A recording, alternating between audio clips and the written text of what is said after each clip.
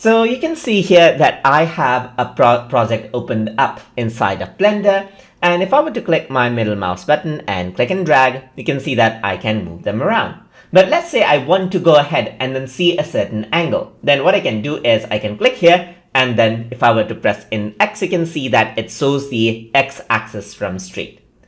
If I were to go around into Z, click there, you can see that it shows Z axis from straight. And so forth. As you can see, if I were to click it, that is how it behaves.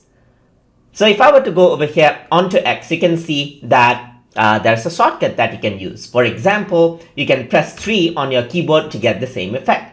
So you have to do this on your numpad area, and you should make sure that your num lock is on. So if I were to press, let's say for example 7, you can see that it rotates around. So I can go around and press 9, 8 right here. So that's how you actually can rotate around from the y-axis right here, and you can press 2 right here to rotate around on the other axis. You can press 1 right here to go on to y-axis, 3 over here to go to x-axis, 4 over there right here to see it from the right side. You can see that you can rotate around onto the right side right here, press 6 to go around onto the left side, and so forth. If I were to go around over here and press 5, then it toggles between orthographic mode. That means now you can see that this is parallel. So the vanishing point for what you see on the viewport is infinite when you're actually using the orthographic mode. So if I were to press 5, you can see that this is what happens.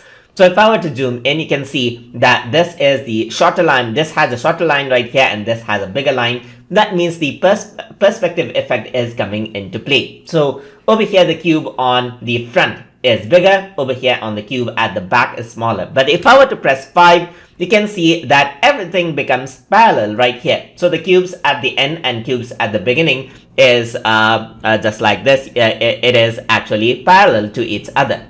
And that is how you can work around with this. If I were to press 0, you can see that you can actually see the camera perspective, so you know the render region for what will be rendered out.